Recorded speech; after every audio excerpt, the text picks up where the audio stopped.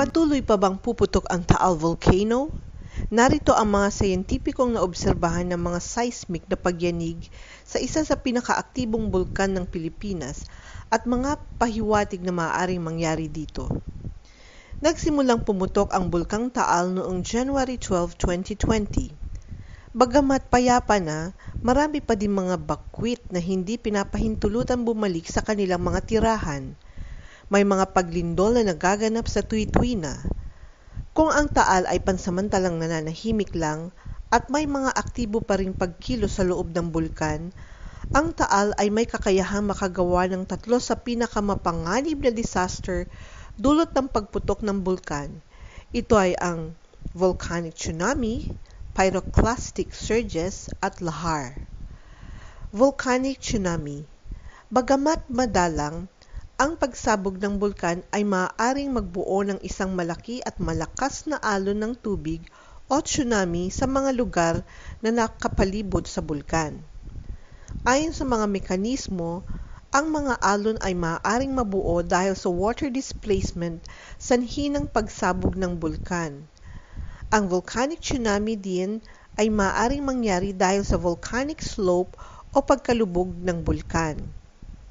Ang base surge or pyroclastic surges ay nangyayari kapag ang bulkan ay sumabog ng pahalang at ang base columns ay mag-collapse. Ang ground surge ay pinagmumulan ng mga pyroclastic flow. Sobrang init na daloy ng gas at labi ng putik ang nangyayari. Ang pyroclastic surges ay lubhang mapanganib dahil ang mga surges na ito ay maaari kang ibaon ng buhay at masunog. Itong mga surges na ito ay naglalaman ng gases at sobrang init na maaaring magpigil sa paghinga ng mga tao. Maraming tao ang napatay na ng pyroclastic surge. Lahar. Ang isa sa mga peligrong mangyari dulot ng pagputok ng bulkan ay lahar. Ang lahar ay katulad ng mga pyroclastic flow, ngunit naglalaman ng mas maraming tubig. Ang lahar ay mula sa mga bato-batong avalanche at habang dumadaloy pababa ay humahalo sa iba pang mga labi upang mabuo ang lahar. Ang paglaki at pagdaloy ng lahar ay maaring magpalutang ng boulders, mga sasakyan, gusali, tulay at mga infrastruktura. Kapag ang lahar ay dumadaloy pababa, nagiiwan ito ng marka kung gaano kataas ang inabot niya. Makikita ang mga markang yan sa mga puno at pader ng mga gusali. Mahalagang malaman kung hanggang saan ang taas na inabot ng lahar para alam ng mga tao ang lugar na mataas na dapat nilang pupuntahan na hindi maaabot ng lahar. Ang Pilipinas ay may higit sa 20 aktibong bulkan. Ang Taal ang pangalawang pinakaaktibong bulkan sa isla ng Pilipinas. Ang rurok ng Taal ay nakaupo sa katimugan ng isla ng Luzon. Walang palatandaan na malapit nang sumabog ang Taal, ngunit ang pinakamagandang prediktor ng isang pag-uugali ng bulkan sa hinaharap ay kung ano ang nagawa sa nakaraan. At si Taal ay sumabog ng higit sa 30 times sa 5 siglo. Ang dalawang araw na pagsabog noong 1965 ay lumikha ng isang base surge of horizontal raising. Sobrang init na gas at abo ang pumatay sa 115 katao. Mahigit sa 1,000 namatay sa isang pagsabog noong 1911.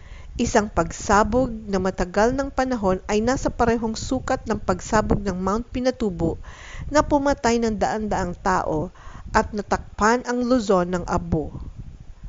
Ang timescale kung kailan sumasabog ang bulkan ay lagpas sa human timescale, sabi ng geologists.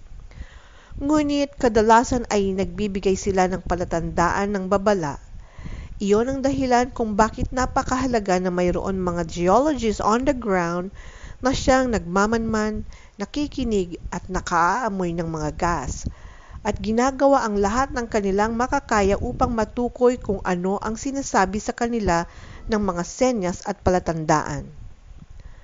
Ang gumagalaw na magma ay sumisira sa mga bato sa ilalim at ibabaw na humahantong sa paglindol. Mga pagyanig ng lakas ng 3 o higit pa ay karaniwang nangunguna at tuloy sumasabay sa isang pagsabog, kung saan ang magma ay umaabot sa ibabaw at dumadaloy pababa na tinatawag na lava. Ang mga scientists ng Philippine Institute of Volcanology and Seismology, PVOLCS, ay nagsabi na ang pagsabog ay patuloy ngunit sa pangkalahatan ay mahina. Ang mga pag-utos na paglisan ay nananatili sa lugar. Ang PVOLCS ay patuloy na nagbababala na ang isang pagsabog ay maaaring mangyari sa anumang oras. Halos higit sa 8,000 ng katao ang lumikas, wala namang naiulat na mga nasawi. Ang Philippines Archipelago ay bahagi ng Ring of Fire ng Pasipiko na kinabibilangan ng mga bulkan sa Japan at iba pang bansa. Gaya nga ng pinaliwanag sa video na ito, hindi madalas malaman o mapredict ang pagsabog ng bulkan, pero may mga babala batay sa mga seismic monitoring na patuloy na tinututukan ng ating mga geologists. Kaya marapat na pakinggan kung ano ang iminumungkahi nilang lugar na dapat lisanin at puntahan para maging ligtas parati.